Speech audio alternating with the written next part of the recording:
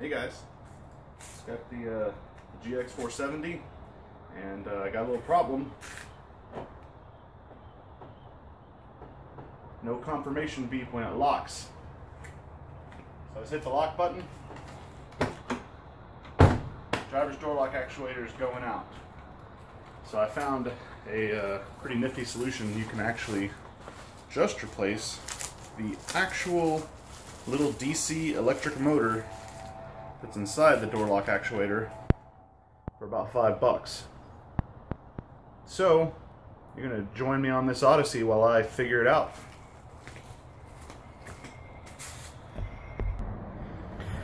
So first thing we got to do is pop off the door panel right here. Pretty easy. I recommend getting a trim tool. Back whenever I worked for Lexus, they gave them out for free, so I got a nifty branded one. Want to remove this guy, this little trim piece here behind the inner handle, and then the master window switch. And they're pretty easy. Just get your little trim tool, and you can use a screwdriver, but you know you're more prone to mess stuff up that way. Pop that off, set it aside. You got the screw right here.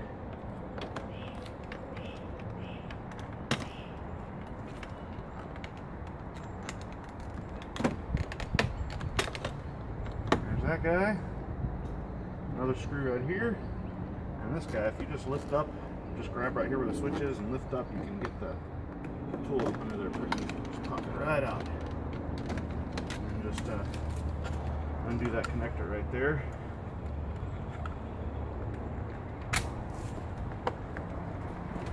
And then just remove those few screws.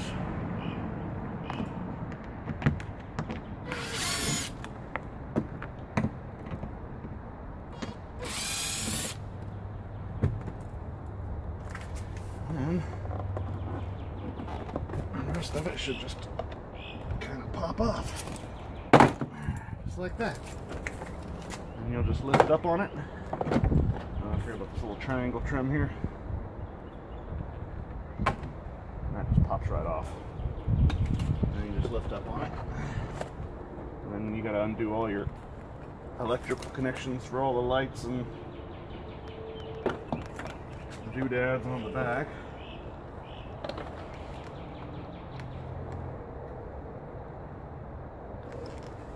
Speakers. And then you undo the door lock cables. Let's just pop right out. Boom, done. Piece of cake. That's the first part. I just set that on the inside of the car so it doesn't get damaged.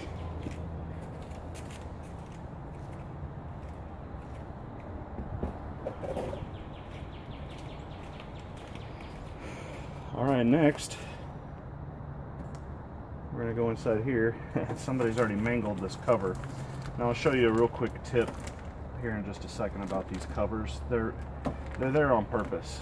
They help keep they help keep moisture out of the cabin and wind noise and all that stuff. And people always mangle these things, and it's so easy. You just pull a little piece of it down and you expose that gunk. That's a little sticky. It's tacky more than anything. And you just get a razor blade and you just cut into the gunk, and you can just remove that back and then just stick it back to itself later, and that way you don't have to mangle this cover. I'm kind of picky, so I'll probably order a new cover if they even still are around and replace it. And there's the door lock actuator wire harness. You're gonna have to undo that, and then there'll be these guys right here, and then we'll remove it from this interior piece. So this is kind of warm, so it's just coming right off. I'll try to preserve it as much as I can. So as the door being black, it's already warmed this stuff up in the sun, so it's pretty easy to just peel back. Yeah, you can kind of see right there how it goes, and you just get a razor blade and just cut it. And that way you don't have to just mangle everything like a bunch of butchers. Alright, well, I'm gonna go ahead and remove this door lock. Actually, I'm gonna go get the tools I need, and I'll be back in a minute. All right, so the only tools you're gonna need for this next part, it's gonna be a 10mm socket right here, and that's the window slide rail that comes down here. It's just held up by the rubber here, up here, so you can actually just take this one out, bend it up out of the way, and then you'll need a Torx bit number 30 to remove these 3 bolts here. So go ahead and get that done. And that's pretty much all that's holding this bad boy in.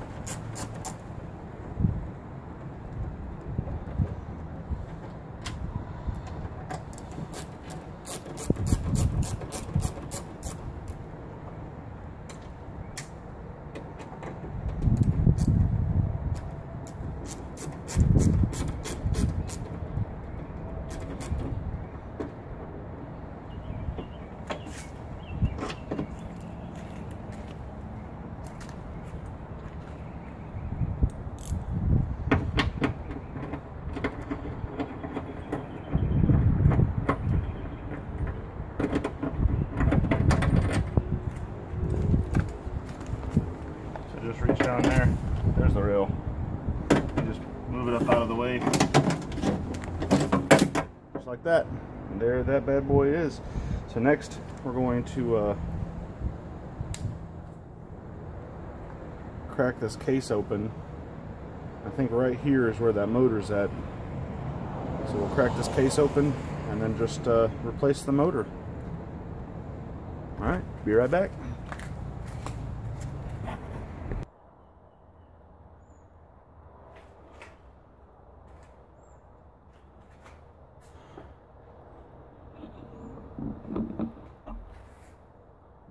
Well, have a little bit of a convoluted setup going on here, guys, so I apologize. Hopefully y'all can see the workbench. Check here. Yeah. Just adjust this. Alright. Well, we're pretty much going to be doing this together. I haven't done one of these before, so we'll be learning together. So first off, I'm thinking that the motor actually goes right there, because that's about the size of it. Where that mold is. I see there's a little cover here to remove. A couple little tabs. One. Oh, there it goes. And then we just have all these clips to undo, which apparently this is the hard part. So they say. Alright. Well, let's see what we can figure out.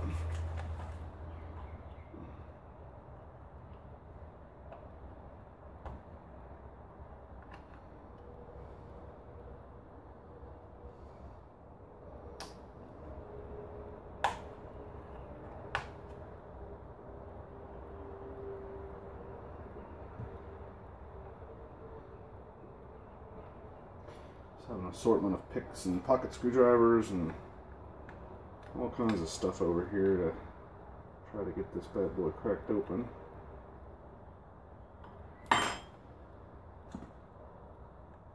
Once I can get something down and then a seam to keep it apart, it should be pretty good.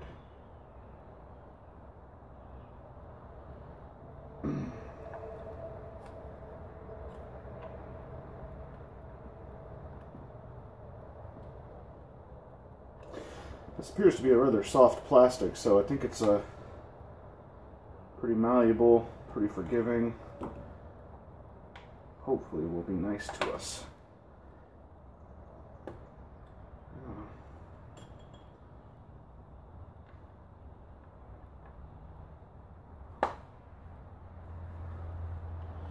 going to go ahead and just get those out of the way, or at least that one.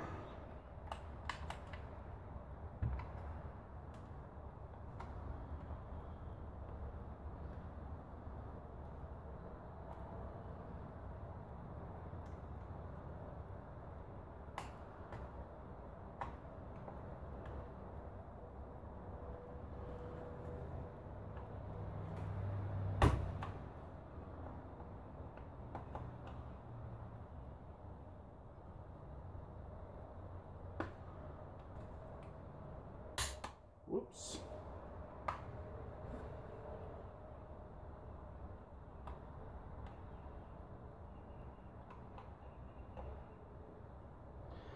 Well, it's not utterly forgiving, so take your time.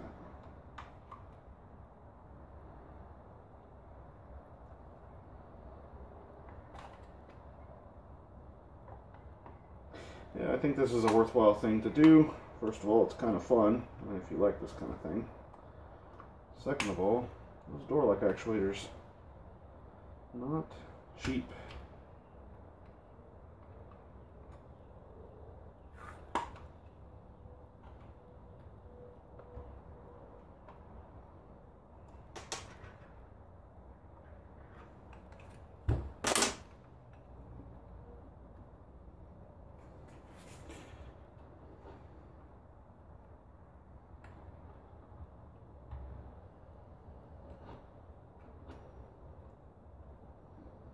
Now, I've also been warned that there's a lot of little parts in here, so be careful when you're opening it up to not have all the parts fly everywhere. Bet you it'd help if I remove that screw, huh?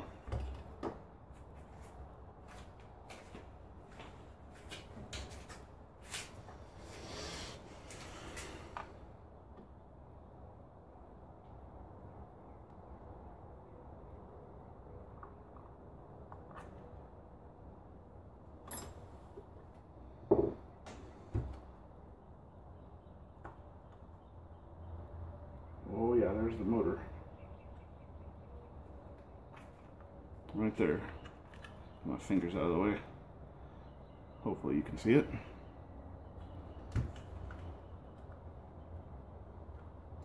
Now, again, like, I don't know if I said this already, but apparently you can just pry that bad boy out right there. And there's a couple of pins. Oh, the worm gear fell in. That's not going to be fun.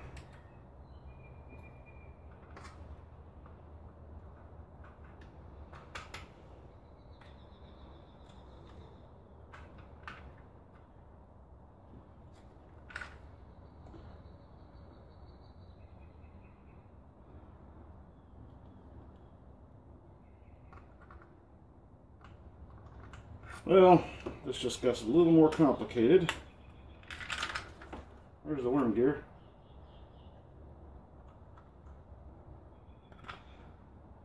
The main gear, if I can get it back on its pivot point. Ah, there we go. Alright, I think we are good. There's the old motor. And this is the right style. Here's the new motor. And it's supposed to have that D shaft. Don't know if that makes out in the photo. Looks like there's a little piece of insulating plastic. But there's a couple of pins that the motor just sits down on top of, and they just go right into those holes. And apparently, you can see on the old motor, the little sater, or equivocal to what are like brushes on a drill, just wear out and build up debris inside that motor. And that's what causes the problem. Now apparently, there's some guys actually going in here and cleaning those, polishing them and repairing them. But these are like $5. So do what you want. So this will only go on in one way. There it is. And it just slides right on. And it's just held in place by the case. So now I just got to work this thing back inside and get it to sit down on top of those pins while at the same time not losing the worm gear. A little challenging, especially while trying to get the right shot here, but we're trying.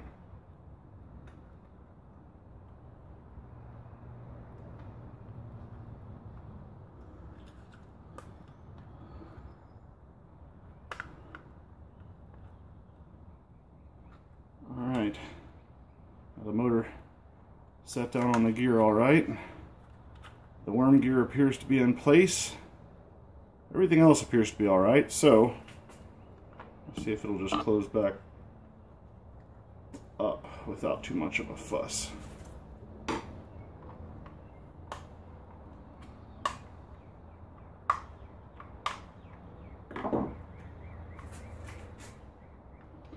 Well, unless there's something misaligned.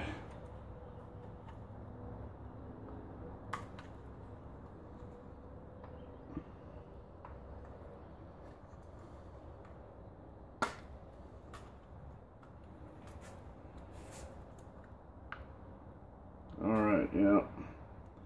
Yep. There's some stuff in this corner that is not lined up, so unfortunately I have to actually take it all the way apart. Which is fine. We'll get to learn how it works on the innards.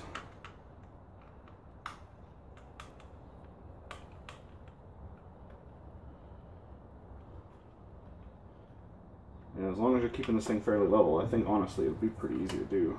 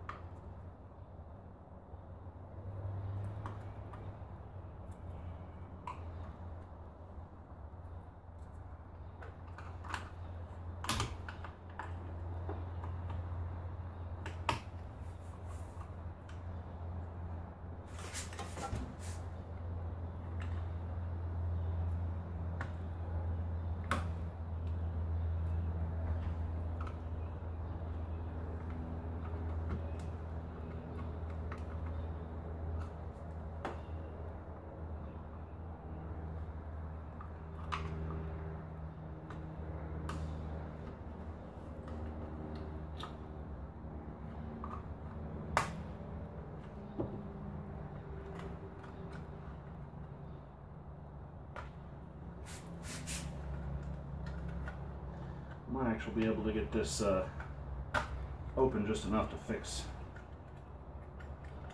what's misaligned, which looks like I might actually be able to do.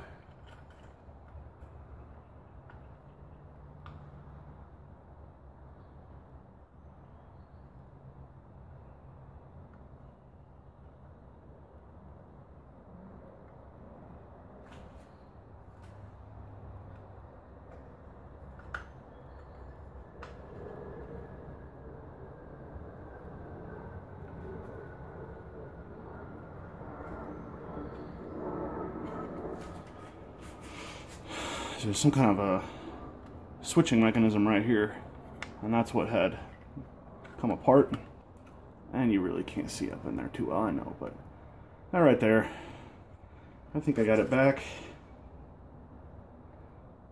lined up. Everything else looks lined up. Let us just, yeah, there it is. Snapping right back together just fine.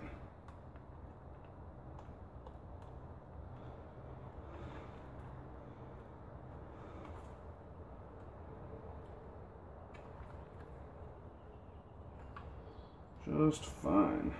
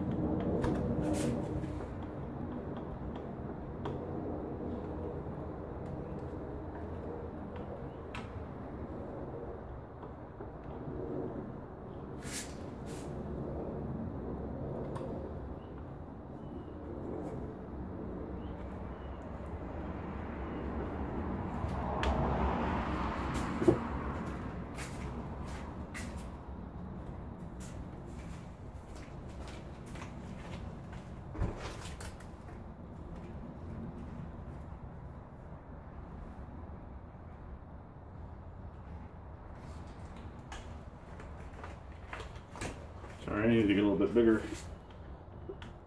tip on the Phillips there.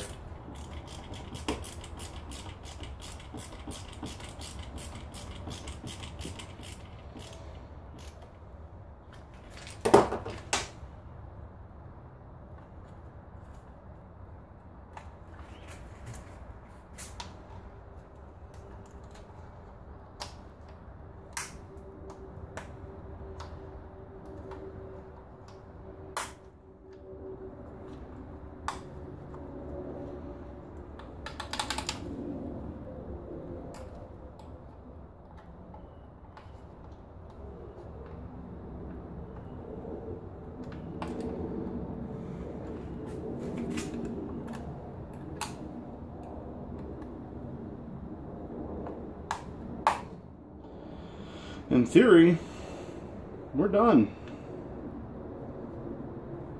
Only drew a little bit of blood. It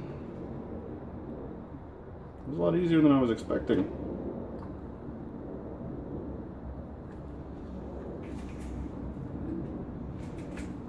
Alright, well, now we just gotta go test it out.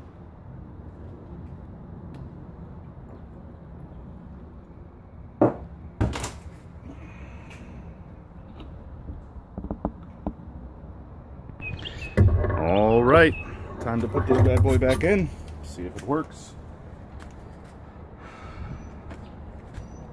You go ahead and grab that rail, just get it up out of your way. Tuck this bad boy back in.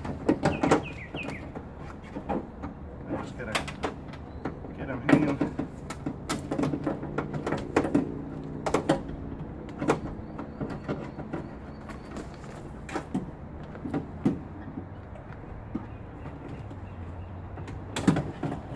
On his wire harness right there. Grab two of your bolts. And just get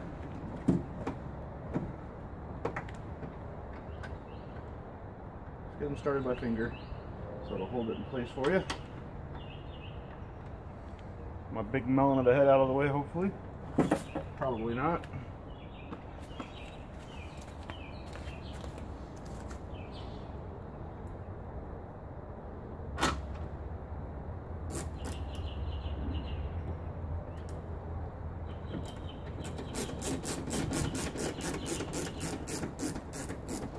Kind of run them down until they're all run down all the way, and they're kind of dimpled, so they center the lock in the hole.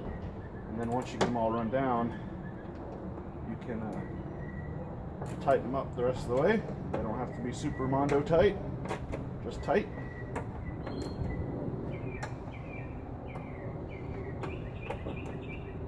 All right. Let's just go ahead and test it. Plug our harness back in and grab the master switch, plug it back in.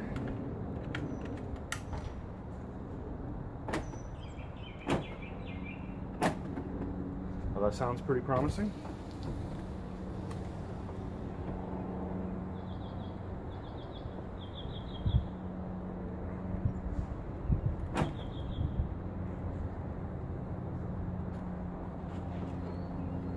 Let that hang there.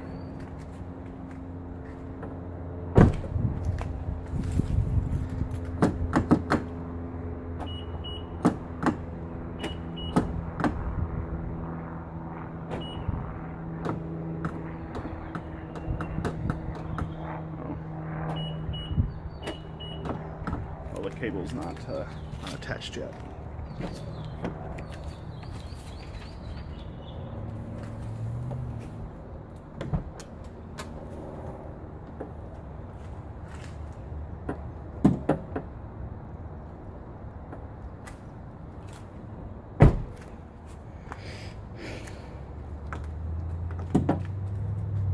Well, anyway, there we go. So I'm gonna go ahead and button her back up. Looks like it worked. Get a confirmation beep and it locks. Take care, guys. One more thing, because I'd be remiss if I didn't include this, but I forgot about it myself. You can see back there. But that peg, come on, focus. That peg goes down inside that mechanism there, right there. And that's what opens the door from the outside. So make sure you get that peg back in that yellow hole. All right, guys, that's it for real this time. All right, one last thing, and this literally is the last thing. Some of y'all may have an issue. So up higher on the door lock actuator, there's a peg that comes from the lock cylinder on the door, and you may have a hard time getting that peg lined up with the door lock actuator. So I just wanted to show you real quick a little a tip, just in case you have that problem. Usually you can stick the door lock actuator back inside the door and line it up with the peg that actually undoes the door latch from the outside, and that other peg, you'll see it's kind of got a cup shape to it, and it's got a cross shape to it. But there's a cup that kind of receives the peg as you put it back up in there. But just in case you can't get it, or just to keep things simple, you can remove this little body plug right here, take out and that is kind of cool. Man, Lexus Toyota does such a great job of engineering. But that screw is captive, so you can loosen it and the screw's going to stay in place. You don't have to worry about it falling down on the door. And then you can actually just pull the lock cylinder out, and you'll see the rod sticking out with the cross shape on the end of it.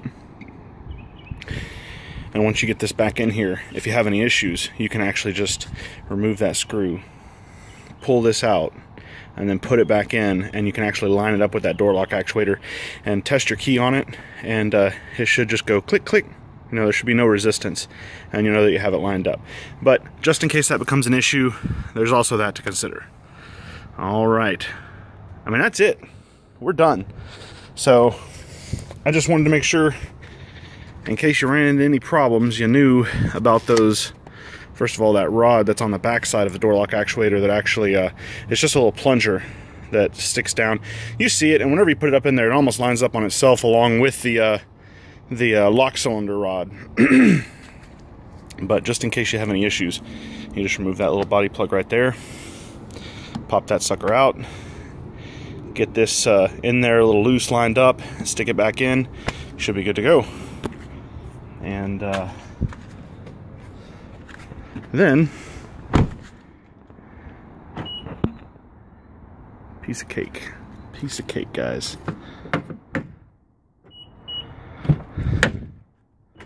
There it is. All right.